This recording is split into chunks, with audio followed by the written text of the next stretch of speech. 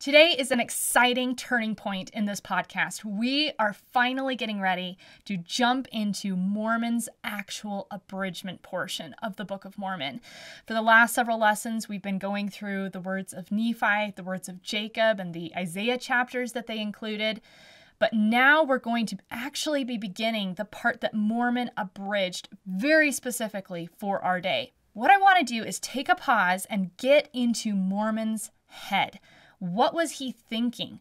Why did he even write this abridgment the way that he did? And who was he? So we can get into Mormon's thought process and figure out, okay, what should we be looking for in these parallels? And why did Mormon include the things that he did the way that he did? So let's start off by talking a little bit about who even was Mormon. Mormon was one of the greatest prophets and kings to live in the history of our earth.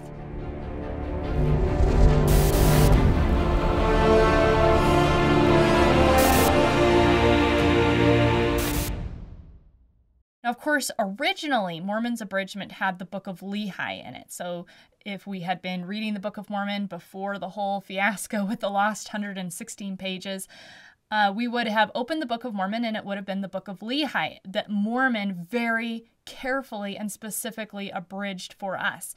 Unfortunately, that was lost. So for us, Mormon's abridgment begins with the words of Mormon and really specifically with the Book of Mosiah, and that is where we're getting ready to start. So let's start off by talking a little bit about who even was Mormon. Mormon was one of the greatest prophets and kings to ever live in the history of our earth. Now, when I say kings, of course, what I mean is in a heavenly sense, a priesthood leader, one of our patriarchal fathers. That was Mormon. And today, as we've talked about in previous lessons, and increasingly you can see it everywhere, Mormon's character and his credibility is under attack. Some say that Mormon was this genocidal war general who committed war crimes, or that maybe he was biased. Why did he stick all those war chapters in the Book of Mormon? Well, he was just biased towards war, and so we've got to be careful and take what he says with a grain of salt. But who was Mormon really? Let's remember who he was. This is the man who was trusted at 10 years old with knowledge of the hidden location of the entire Nephite historical record. Remember, Amram comes to Mormon. He's only a 10-year-old little kid. And he says, Mormon, I've been watching you. You are a sober child and you are quick to observe. I'm going to tell you where the entire Nephite historical record is hidden. And at 24 years old, I want you to go and I want you to be the final witness, the final recorder of these last days of the Nephite civilization. That's Mormon at 10, okay? 5 years later, when Mormon's only a 15-year-old teenager, Jesus Christ comes to him. He begins speaking with Jesus Christ. He says he was visited. He began to know of the goodness of Jesus. And he's inspired so much with knowing who God is and this personal communication that he has with Jesus Christ that he begins wanting to go preach to the Nephites and spread the message.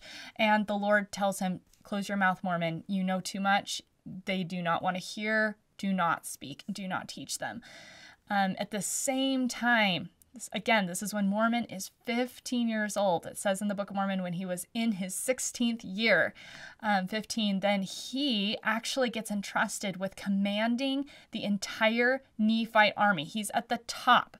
Which, if you think about that, who was Mormon? What was his military skill, his influence working with men far older than him, his training, his competence, his ability for strategy, that he gets trusted by all of these Nephites. They say, Mormon, you're the one we want to put in charge of the entire Nephite army. Okay, this is Mormon. This is the man who's writing the words that you are about to start reading.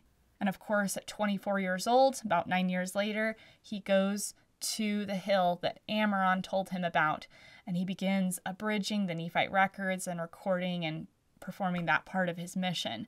Mormon is very specific, at least twice in the Book of Mormon record, about his lineage and who he was in terms of his blood. He was of royal blood. He points out once, he says, I am Mormon. I am a descendant of Nephi. You can tell he's very proud of that. But then in another place, he says specifically, he says, I am Mormon and a pure descendant of Lehi. And if you study that word pure, especially in the context of declaring lineage, what he's essentially saying here is that he's not only a descendant of Lehi, but that bloodline has remained pure. He's of the really kind of the royal, the patriarchal, the inheritance line for inheriting the priesthood and the lineage and the blessings and the covenants, which makes sense then why Mormon, of all people, would be entrusted with really being the father of all the Book of Mormon fathers. He is the one who is their voice to all of us in the last days, and he gets entrusted with writing the Book of Mormon. Now, why was Mormon being tasked with writing the Book of Mormon in the first place? Why was he not just going to record the last days of the Nephite people and all of those records, the records of Alma, the plates of Nephi? Why weren't we just given those? Why were we specifically given Mormon's abridgment? Now, funny enough, to answer this question, I actually want to go into the Old Testament, into the book of Ezekiel. And as just a little backstory on this passage, really a little backstory to this podcast, it was in the end of 2022. I was really seriously praying about what to do with a certain situation for someone that I was trying to help, who was struggling. And as I was watching just the different things they were trying to work through and trying to help them, and at the same time just feeling a little bit weighed down by what is going on in the world today, and just feeling like, we have such a mess. How do we fix this? There has to be a way. What's the solution? How is God going to turn this around? Not in a general way. I know the general answers. I know the scriptures, but more specifically, like what's actually the solution? And I was very specifically prompted one day to go and read Ezekiel 37. And as I was reading this chapter, I just felt like I could start to relate with Ezekiel so much. So Ezekiel 37 opens up where Ezekiel is speaking with the Lord, and the Lord shows him a vision. Now you have to remember, Ezekiel, he's right after Jeremiah. Some actually speculate that maybe Ezekiel was Jeremiah's son. So he's just a little bit after Lehi. This is around Lehi's time period. And Ezekiel has this vision where the Lord shows him this valley full of bones. They're dead. They're very, very dry, the chapter says. And these bones are actually symbolic of the house of Israel, specifically in the last days. It's dead. It's completely dry. It looks like there's no hope. And the Lord actually speaks to Ezekiel and he says, Son of man, can these bones live?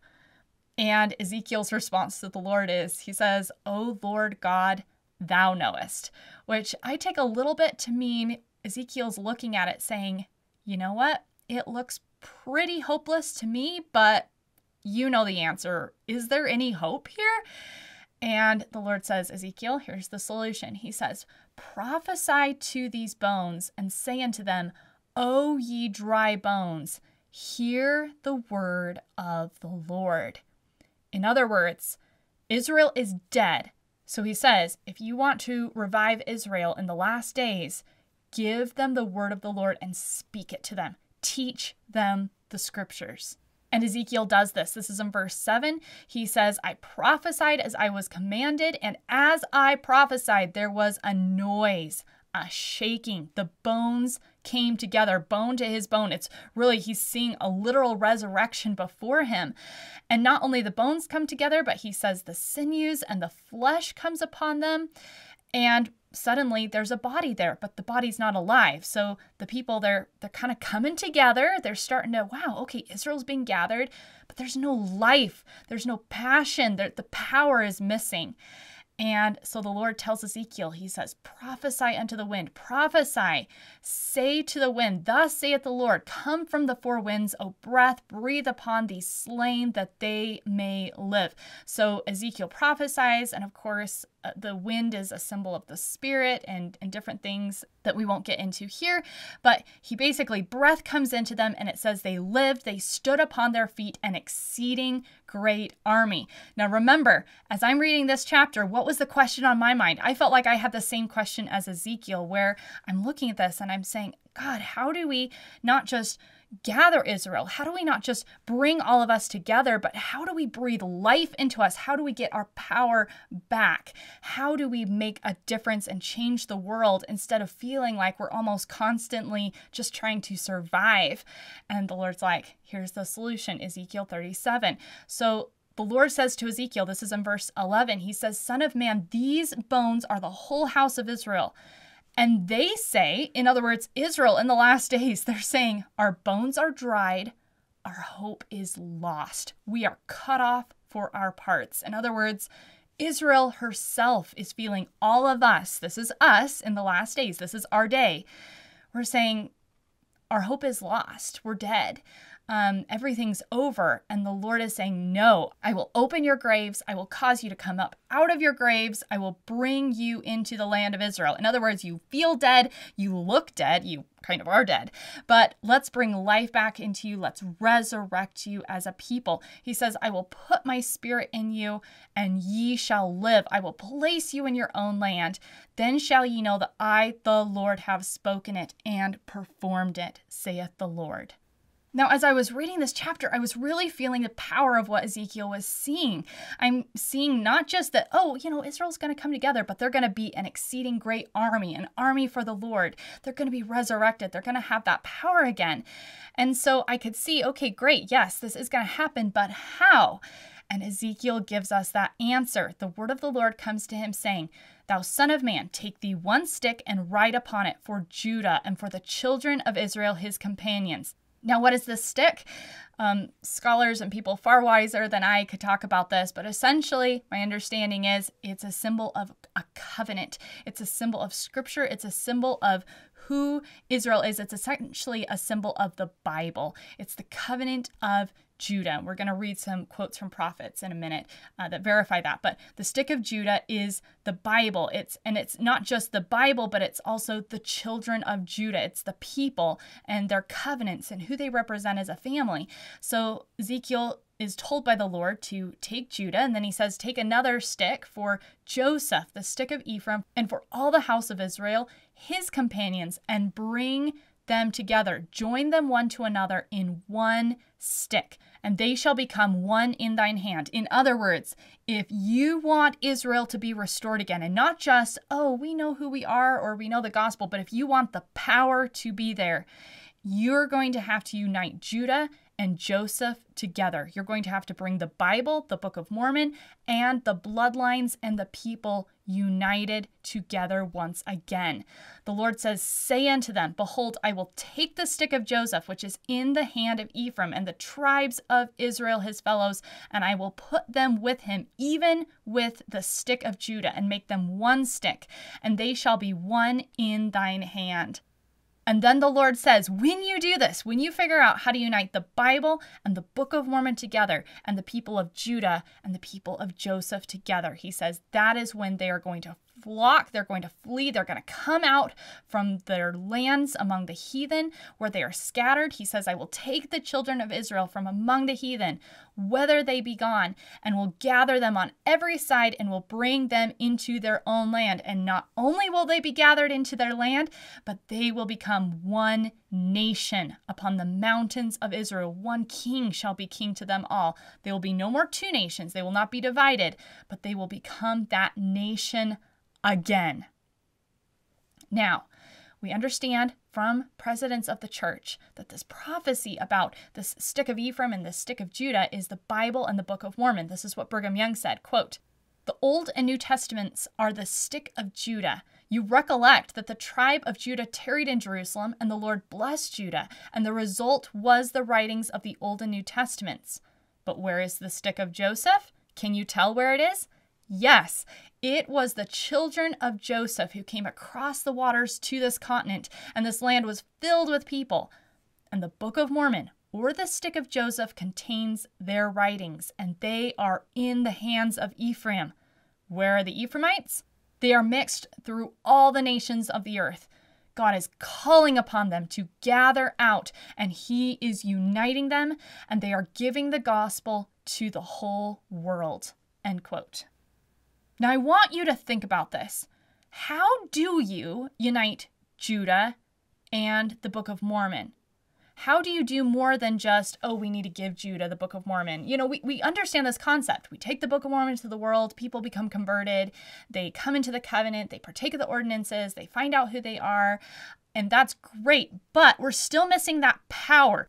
What is it about the Book of Mormon that would cause a Jew or an Ephraimite or someone from Gad or Asher or Naphtali, any of these tribes, to say, guys, let's build the nation again, and not just let's build it, but let's come together, and God actually blesses them to become a mighty people, a nation once again with power, where there is one king ruling over them. This has not happened yet, but the Lord says, if you will unite the Bible and the Book of Mormon, if you bring those tribes together, this will happen.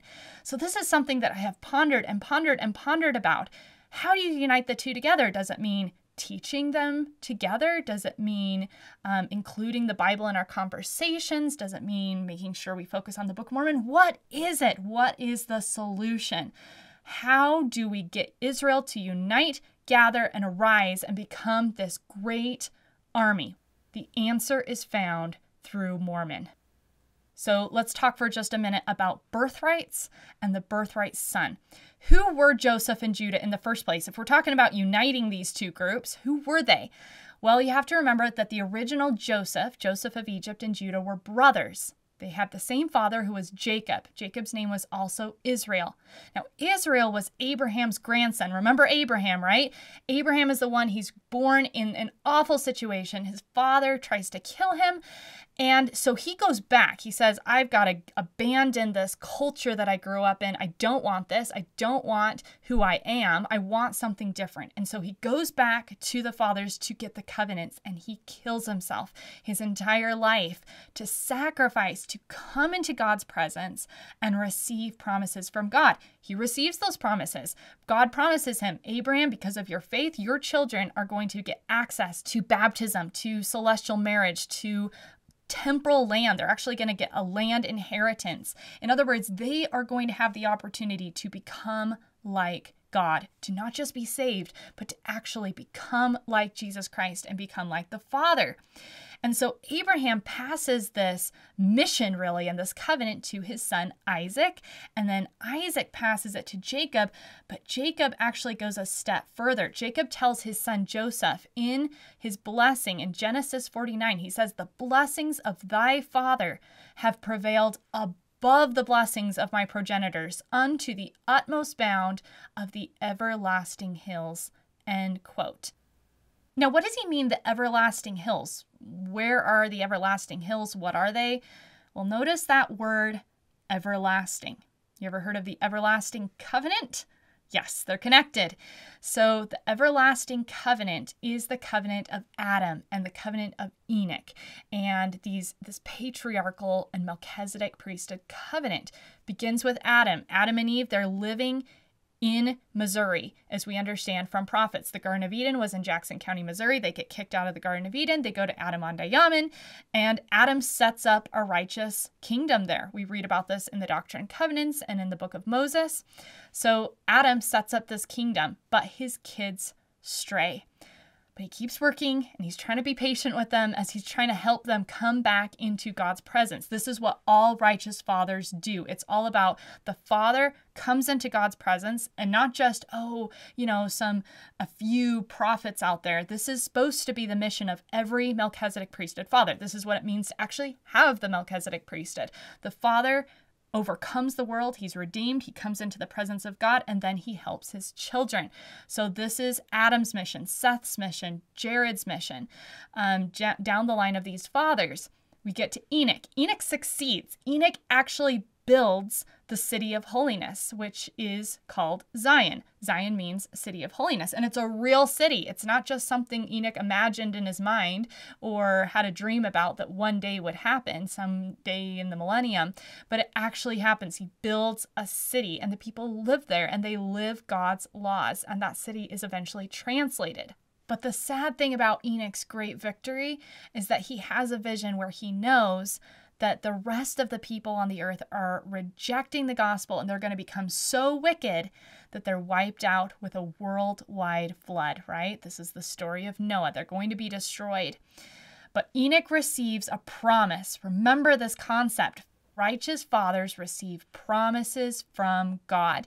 And so Enoch is one of them, and Enoch receives a promise, but his promises are absolutely incredible. He's promised that Jesus Christ is going to come through his loins. He's promised that if his children will keep the commandments for thousands of years in the future, if those children will look back and look to the fathers and listen to them, all heaven will fight for them, and Zion will be established. This is in Moses 7 and the Joseph Smith translation of Genesis 9.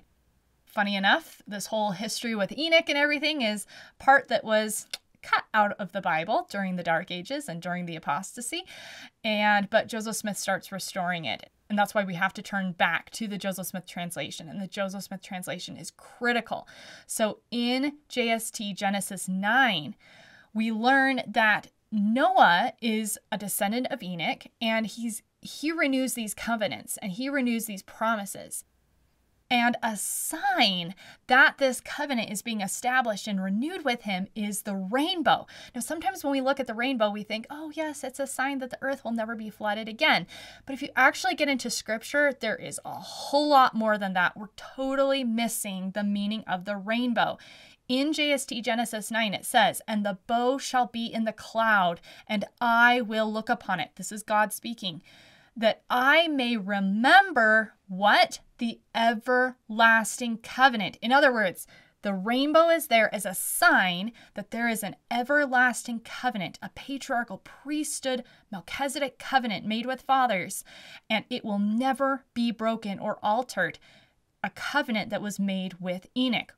It says, "Which I made unto thy father Enoch." And this is what the covenant is, that when men should keep all my commandments, Zion should again come on the earth, the city of Enoch, which I have caught up unto myself. This is mine everlasting covenant, that when thy posterity shall embrace the truth and look upward, then Zion will look downward, and all the heavens shall shake with gladness, and the earth shall tremble with joy. This completely changes the way you look at a rainbow the next time there is a storm. That rainbow is a symbol of Enoch. That rainbow is a symbol of Zion and a symbol of fathers who received promises that all their children have to do is look up. All they have to do is turn back and listen to these fathers and keep the commandments. And then, you know what will happen? Those fathers, all of Zion, all of heaven will fight for them, will shout with gladness, and Zion will be established. He says, "The general assembly of the church of the firstborn shall come down out of heaven, possess the earth, and shall have place until the end come. This is mine everlasting covenant, which I made with thy father Enoch." End quote. Now, a beautiful symbol of this covenant is also the Star of David. Sometimes we associate the Star of David with Jews and Judah, and while they definitely use that symbol today, if you actually study the history of that symbol, it's not an exclusively Jewish symbol. It's known as the Seal of David. We know that it was in Jerusalem, but it was actually on cathedrals. It was actually associated with Christianity during the medieval period. And it wasn't until more recent times that it became specifically associated with Jews and synagogues. Well, if you look at the Star of David and you ask yourself, what does this symbol mean? What do you see? You see a triangle pointing up, and you see a triangle pointing down. Now go back to JST Genesis 9. What do we know? What is the symbol of the everlasting covenant? Children looking up and then fathers looking down. And when that happens, when the children look up and the fathers look down, they come together. They are unified. This is what Abraham did. Abraham was in a horrible situation, but he looked up. And what happened? The fathers looked down, they blessed him, and the entire history of the world changed. Same thing with Melchizedek. If you go read about Melchizedek in the Joseph Smith translation as well, incredible man. As a child, he's stopping the mouths of lions. He's walking through fire. He's fighting armies. These are real men. You want to talk about incredible masculine men? These are the fathers. These are the guys to look back to. They weren't a bunch of old men with beards wandering around in the desert. These are men that defy any kind of Hollywood movie star out there. And so these are these fathers that we are commanded to look up to. I believe this is why the early pioneers put the Star of David on the assembly hall in Salt Lake City. Right next to the Salt Lake Temple, they have the assembly hall. And what do you see right there? Right above the door, you see the Star of David, because it's a symbol. Everlasting covenant, Enoch, and we are children looking up and looking back to the fathers so that power can be restored, so that Israel can become a nation again. Now let's get back to Ezekiel. Let's get back to Mormon and the Book of Mormon. What does any of this have to do with the Book of Mormon, right? Well, Jacob, who is Abraham's grandson, is promised that he can have all of this, that he can have Enoch's covenant. It's sealed on him. He is so righteous that he gets territory in Enoch's land, in Adam's land, the land of the everlasting covenant, America.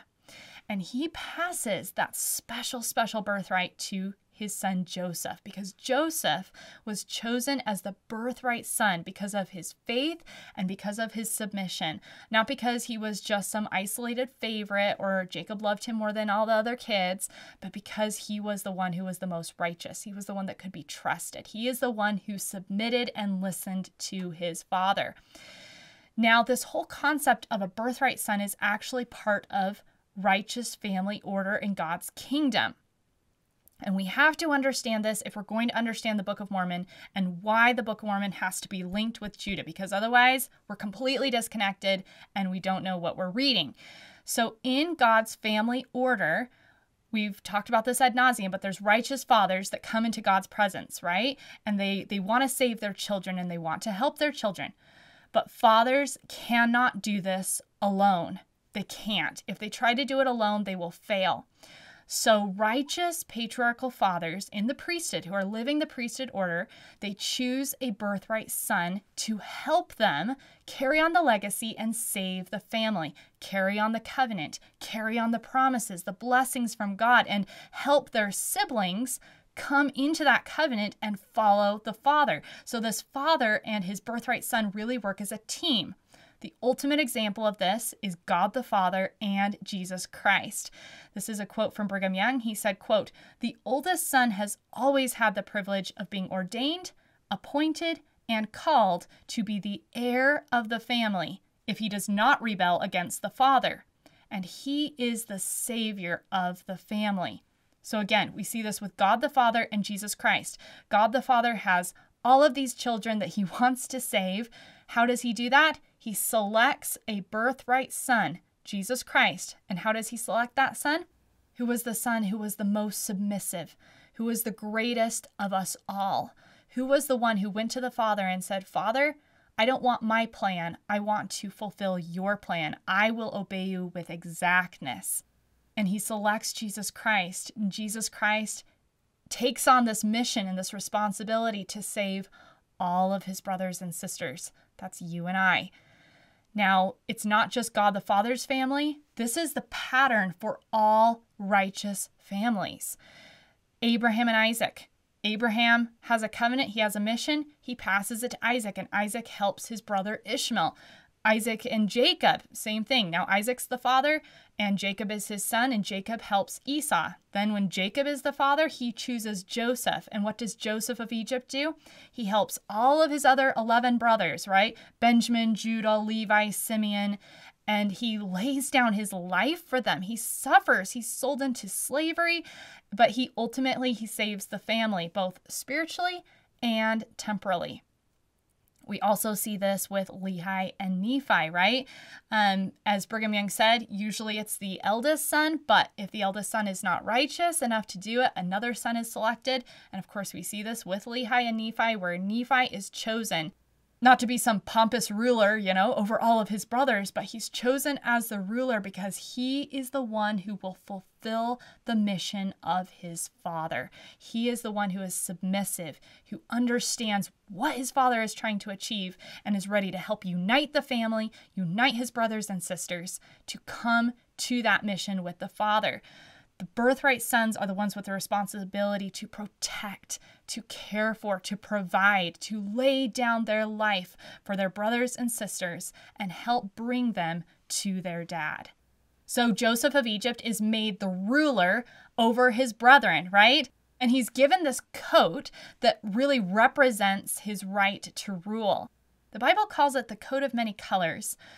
But that's more of a mistranslation. If you actually go into ancient Jewish legends, there are traditions that say actually this coat was more a royal and priestly coat of skins that came down from Adam. It was passed down through the ages through the patriarchs. Sometimes it's called the coat of many markings.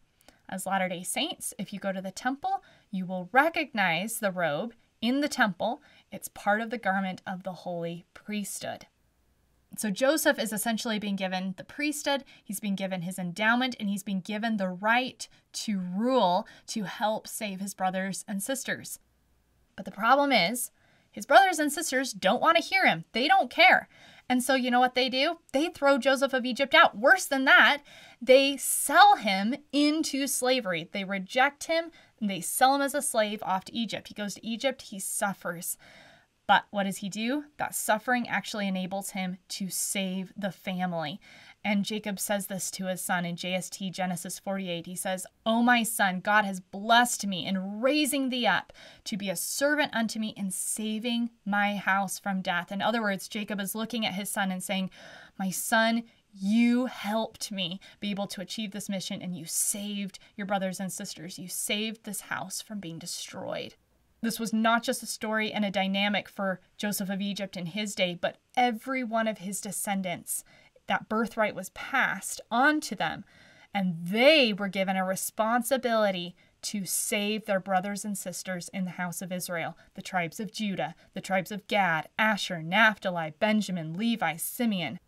His children forever have a responsibility to save Israel. They're Israel's saviors. You can read about this in the Joseph Smith translation of Genesis 48 and 50. It is powerful. It is very important to study so you can understand how the covenant of Israel is operating.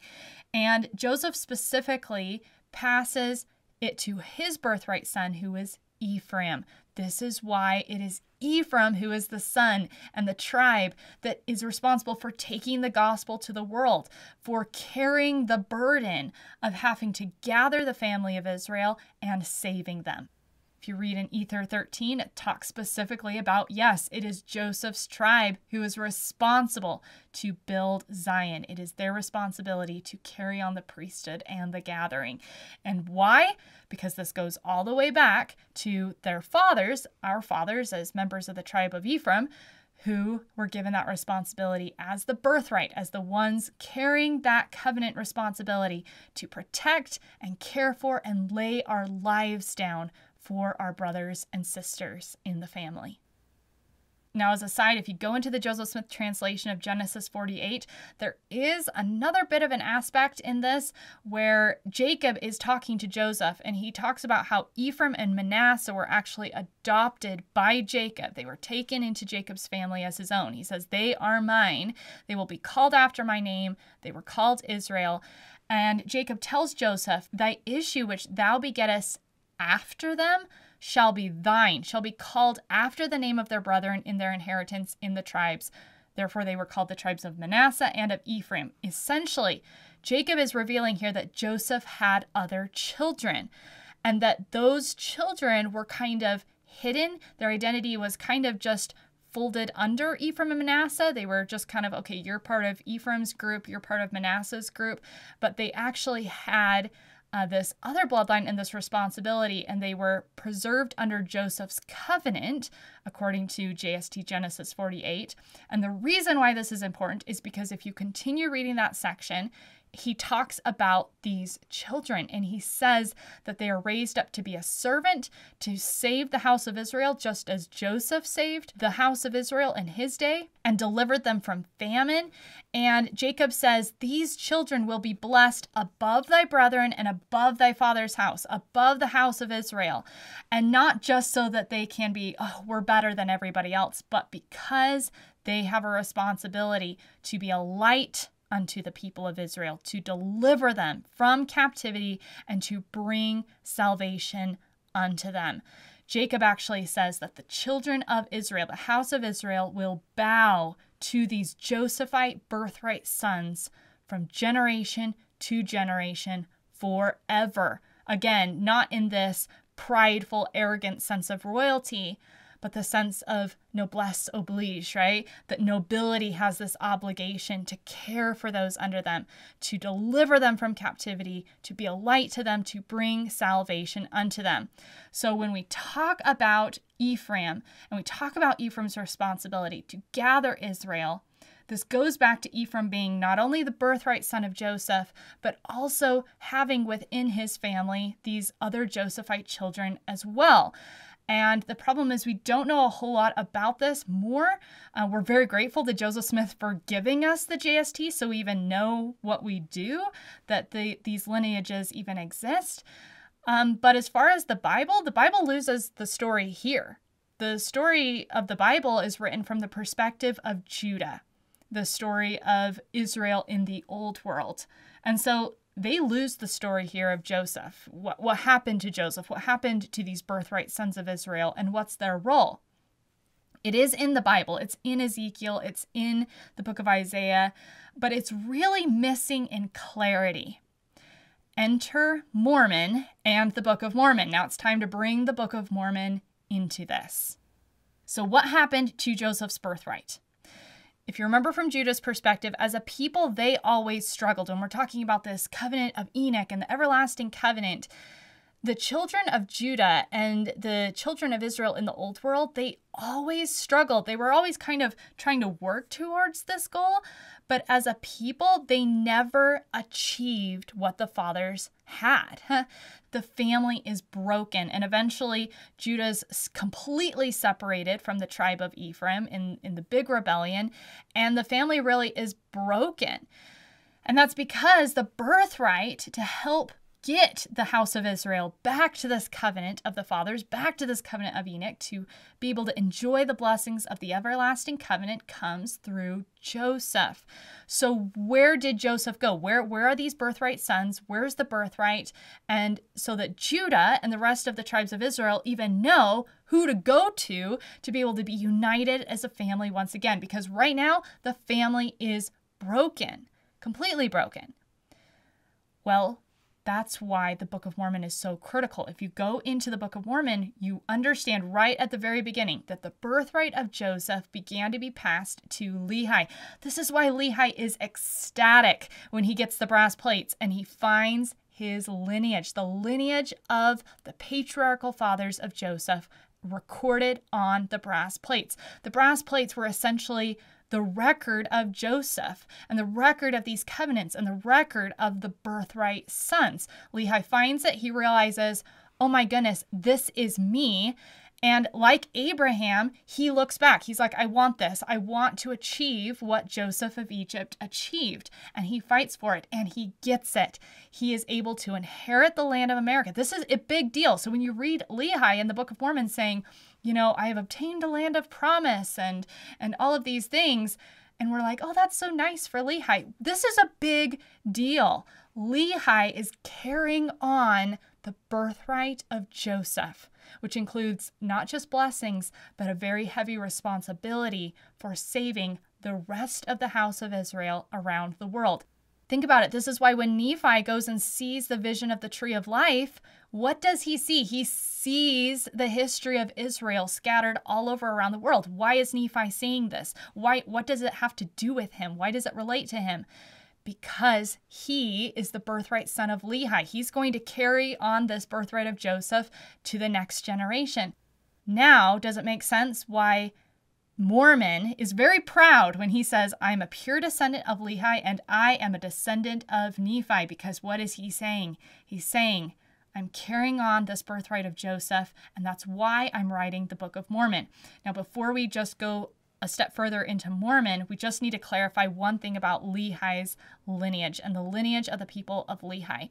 There's a passage in the Book of Mormon where Lehi is identified as a descendant of Manasseh.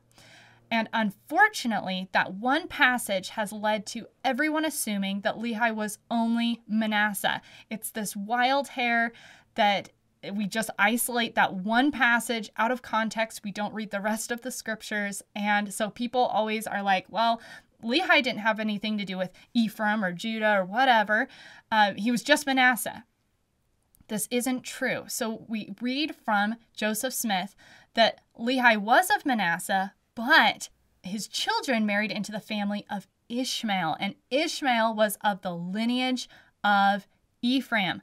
So what does that mean? All of Nephi's children were of the birthright line of Joseph of Egypt. Mormon is an Ephraimite. This makes sense now why Mormon is writing the stick of Ephraim and why his son Moroni has the keys of the stick of Ephraim. They're carrying that blood lineage. Also, if you think about that passage in the Joseph Smith translation of Genesis 48 that says that Joseph of Egypt had other birthright sons who carried on the covenant, and they were kind of hidden or kind of sandwiched under Ephraim and Manasseh, it kind of raises some questions in our minds also of, well, okay, we have Lehi labeled as Manasseh, but does that mean he was just Manasseh, or does he also have this bloodline from some of these other birthright sons of Joseph? There's a lot we don't know, so we have to be careful before we jump to assumptions, but we do know for a fact, for sure, that Lehi's family was Ephraim and Manasseh. And we also know that when Mulek came into the picture, he brought the tribe of Judah. So the Nephite population is definitely Manasseh, Ephraim, and Judah. Also, we should be careful to note that when we say, oh, Lehi was a descendant of Manasseh, that doesn't mean he was only a descendant of Manasseh. He could have had a lot of the tribes of Israel, actually. He could have had Levi. He could have had, we don't know. Just because he had Manasseh's blood doesn't mean he was 100% only Manasseh. So we just have to be careful before we go into some of these assumptions. What we do know is that Lehi carried on the birthright of Joseph of Egypt and that he was given the inheritance of the everlasting covenant. He obtained the blessings of Enoch, that he passed that to Nephi, and Nephi inherited those, and they were passed from father to son through the Nephite forefathers to Mormon. The Nephite forefathers are not just Nephites. They are the birthright fathers of the house of Israel with the responsibility to not just carry on that birthright, but to save their brothers and sisters in the house of Israel. This is why everyone who repents, according to 1 Nephi 14, is numbered in Lehi's family. Just as those who want to be adopted into Abraham's family can come into the seed of Abraham and can come into the house of Israel, everyone who repents in the last days and is willing to come into the covenant is numbered in Lehi's family. This is 1 Nephi 14, verses 1 through 2. If the Gentiles shall hearken unto the Lamb of God in that day, that he shall manifest himself unto them in word, also in power and very deed, unto the taking away of their stumbling blocks, if they will harden not their hearts against the Lamb of God, they shall be numbered among the seed of thy father. This is the Lord speaking to Nephi, of course, so thy father is Lehi, and they shall be numbered among the house of Israel. In other words, in the last days, to come into the covenant, you not only are part of Israel, but you're part of Lehi. Why? Because Lehi is carrying on the birthright of Joseph, and Joseph is the birthright brother, the birthright tribe to save the family.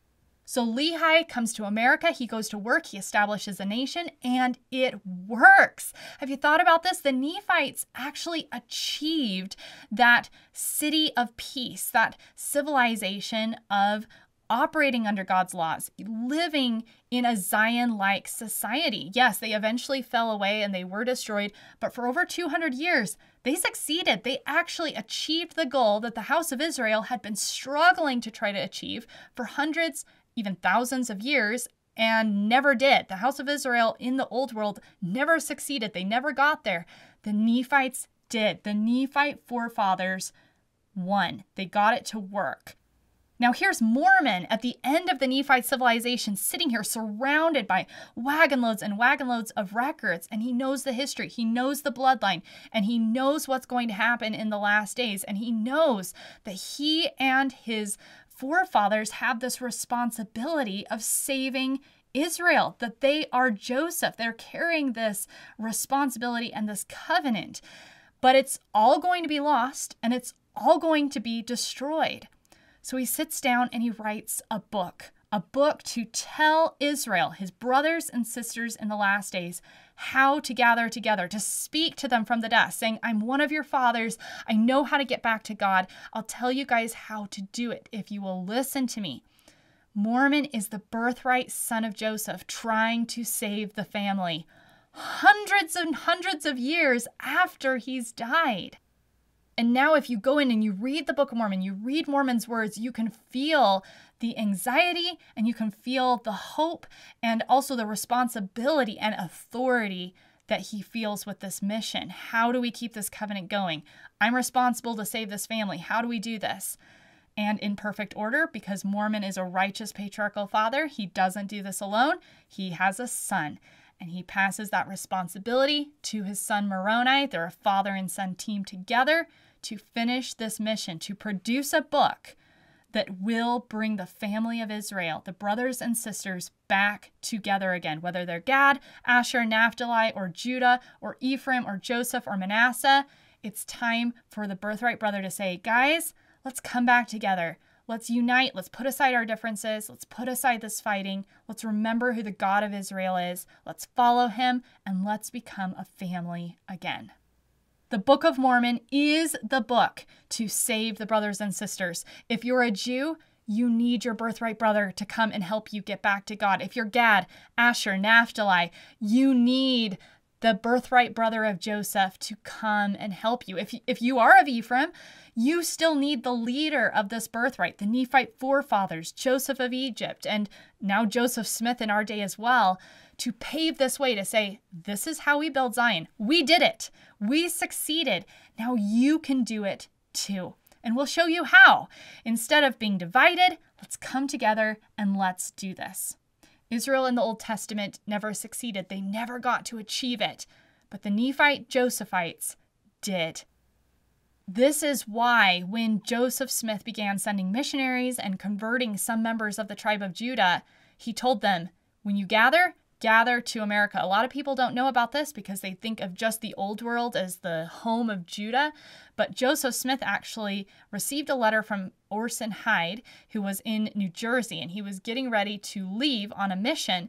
And he was asking to know if converted Jews are to go to Jerusalem or to come to Zion in America. And Joseph Smith says, I therefore wish to inform him that converted Jews must come here. Why would they be coming to the land of Joseph?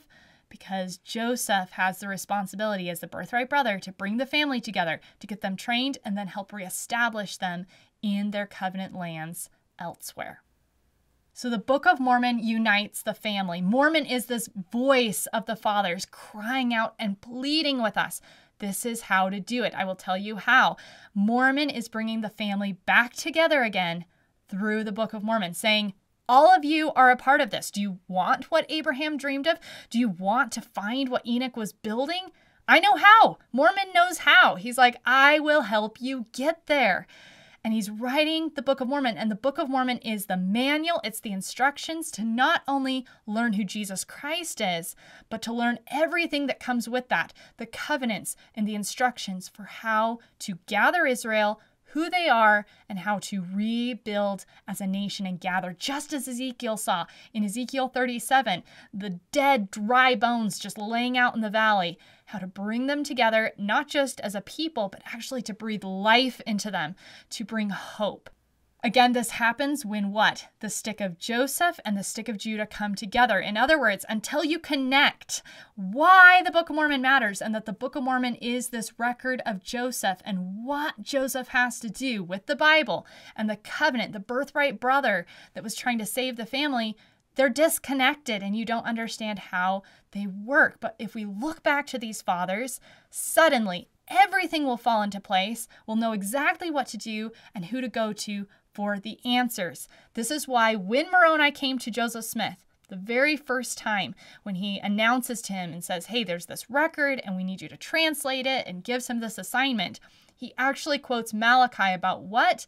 Turning the hearts of the children to the fathers. He says, plant in the hearts of the children the promises made to the fathers, and the hearts of the children shall turn to their fathers.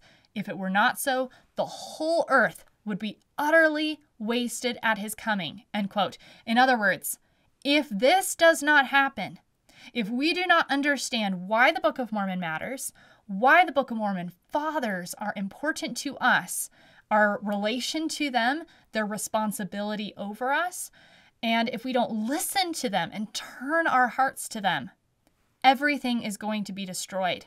There will be nothing left. And when Jesus Christ comes back, the earth will be utterly wasted. But the Book of Mormon has that message of hope and how to do it. This is why right at the title page of the Book of Mormon, it says, what is the purpose of the Book of Mormon? Or one of the purposes. It is to show the remnant of the house of Israel, right? Show all the brothers and sisters what great things the Lord hath done for their fathers, right? The Nephite fathers are their fathers too. Why? Because the Nephite fathers are those fathers of Joseph, that they may know the covenants of the Lord, that they are not cast off forever. In other words, these Nephite, Josephite fathers are speaking to all of us, no matter where you come from. Cambodia, Argentina, Russia, China, the Middle East, Guatemala, Canada, Alaska, no matter where you come from. If you are of the house of Israel, this message is for you. And you have these big brothers, in a sense, calling out to you and saying, we're responsible for saving you and protecting you and caring for you. Will you listen to us? Because we have something to say. You are not cast off. There are promises for you. Come, turn your hearts to us, and we will help you get back to who you really are, your real identity. This is why Joseph of Egypt was prophesying about the Nephites hundreds and hundreds of years before they were even born. In 2 Nephi 4, it says, Joseph of Egypt truly prophesied concerning all his seed, and the prophecies which he wrote, there are not many greater. He prophesied concerning us, the Nephites, and our future generations, and they are written upon the plates of brass. End quote. Now, I'm probably becoming a broken record here, but this is just critical. Now, when you go read the book of Mosiah, when you open up those chapters, you're beginning Mormon's abridgment. You are literally reading the words of your birthright brother calling out to you and saying, this is how you find God. Where does the house of Israel find God in the last days? What is their tool for conversion? The Book of Mormon. We say this all the time. The Book of Mormon will gather Israel. The Book of Mormon is the key to conversion. Why? Right? We're disconnecting why it is. How does it have that power? Because it brings the family together. This is why it is the Book of Mormon, the Nephi prophets, who bring us nearer to God than any other book, because that is their job. That is their covenant responsibility as the birthright brother, to bring us back to the Father. That's the job of the birthright son. And they are going to save the house of Israel through the Book of Mormon, both individually at an individual salvation level, but also politically, internationally. That's why there's political government principles in the Book of Mormon, because saving their family is not just a spiritual thing, it's also a very temporal thing, just as it was for Joseph of Egypt when he saved his family from famine. So now when we come to Mormon, I hope you look at Mormon a little differently, because he is not just a prophet. He's not just this man given this mission to create this abridgment. But as he says, I'm a descendant of Nephi. I am pure from Lehi. I am the father writing this book. He's going back through all of these records. Think about what Mormon is doing. He's going through all the records of the fathers. He's going through all of these Nephite birthright forefathers. And he's saying, okay, how do I put together a plain, simple, clear manual for us to know how to build Zion? And he's not just, oh, okay, let's just quote Alma here or Nephi here, but he's writing it very carefully, trying to comment on and explain things, help it to be simple and understandable for us. If you think about Mormon's mission, Mormon is trying to bring us back and restore us from being the dead bones of Israel, like Ezekiel said, just the dry, dead, desolate, wandering state that we're in throughout the world. And he's trying to restore us back together, resurrect us as a people. This literally is put in his name. There's a statement from Joseph Smith. It's believed to be from Joseph Smith, where he says that the name Mormon means more good. But to add a deeper level on what that means, what does more good mean? If you actually go into the Book of Mormon, Mormon says that he was named after the land where the church was restored back into the covenant after it had fallen away in transgression. Of course, he's referring to the church established under Alma.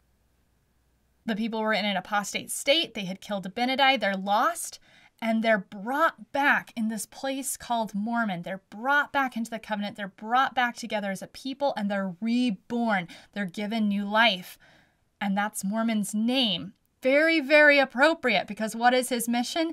To literally take lost, fallen, apostate, Gentile Israel and help them receive new life and new hope. Is this not us today? Is this not Israel?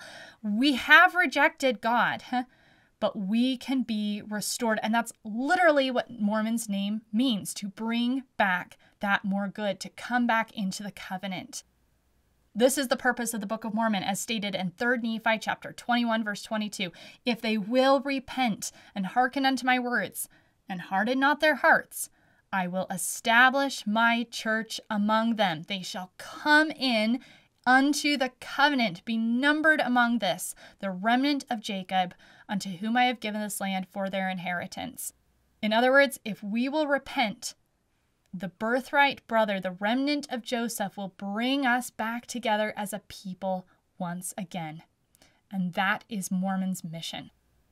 This is why we should take issue when there are progressive voices in our day that are attacking Mormon, attacking his character, attacking his credibility, and attacking his wisdom in writing the Book of Mormon.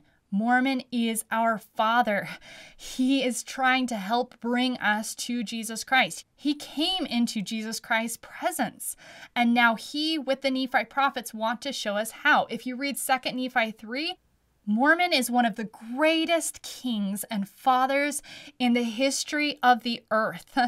He not only wrote the Book of Mormon for us today, but also the sealed portion of the Book of Mormon that will literally be our scripture during the millennium to teach us even then, even after Zion is built, we will still be looking back to Mormon. That is who Mormon is. That is how great that he was.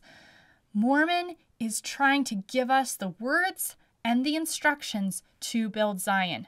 Yes, the Book of Mormon is sifted through Mormon's lens, his perspective, it's his approach, his thoughts, his opinions, his commentary. So if he was bad, if he was biased, if he was a murderer, if he was not a man of pure character, yes, the Book of Mormon is tainted. But the Book of Mormon is not tainted. Mormon knew what he was doing, and he has wisdom for us if we will be humble and we will turn our hearts and say, okay, Mormon, you know how to get back to Jesus Christ. I'm ready to listen. I'm ready to turn my heart as a child back to the fathers, and I'm ready to listen once again to be restored as a people. We have a divine promise from the Lord that when Israel will turn to these fathers, specifically the Book of Mormon fathers, to learn their covenants, and when they learn of these covenants and are reunited with their fathers, they will be gathered and they will be protected. This is the message that I began receiving just a small glimpse of in 2022 when I was reading Ezekiel 37. I didn't understand at all really what I was reading. It took many, many, many months and over a year of pondering and praying and just continuing to ask myself this question. What does it mean to unite the stick of Joseph and the stick of Judah together? How do we do this? When the light bulb suddenly went on for me, If we unite the story, if we unite the Nephite forefathers with the birthright of Joseph and the implications that that has for the biblical covenant and the biblical record, and then we gather the family back together, they will be resurrected as an army and they will be saved. If we do not do this, if we do not choose to turn our hearts to the fathers, we will be out of order and there will be no protection. This is the pleading of these prophets. Mormon, in the words of Mormon, verse 11, he says, I, Mormon, pray to God that these writings may be preserved from this time henceforth. He says, I know that they will be preserved, for there are great things written upon them, out of which my people and their brethren shall be judged at the great and last day, according to the word of God, which is written. End quote. You and I will both be judged according to what is written in the Book of Mormon. Later, Moroni, Mormon's son, says he will be there at the judgment seat. He will be standing there, looking you in the eye, telling you, I told you the way. I paved the way for you. My father and I together preserved this record so that you knew where to look to be saved, so you knew who Jesus Christ was, so that you knew what the covenants were. And we are your fathers. We laid down our lives for you. What did you do with that promise? This is in Moroni chapter 10, verses 27, where he says, the time speedily cometh that you shall know that I lie not. Ye shall see me at the bar of God. And the Lord God will say unto you, did I not declare my words unto you, which were written by this man, like as one crying from the dead, even as one speaking out of the dust? End quote. Personally, I am recommitted with my entire heart to care about Mormon, to listen to him, to submit to his teachings and instruction, to open this book and say, okay, Dad, tell us how to do this. I'm finally ready to listen. Mormon has the way outlined for us. So let's start with Mormon's story for us. Let's open up this book together.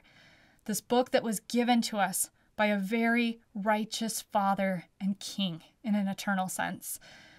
This book that will help us as a family to be united again, to put aside our differences, to cast off this very wicked culture that we were born into, to put aside our false traditions, to come together and find new life and healing and be resurrected as an army of Israel in the last days so that we can build Zion and that we can come back to the God of Abraham, the God of Isaac, and the God of Jacob.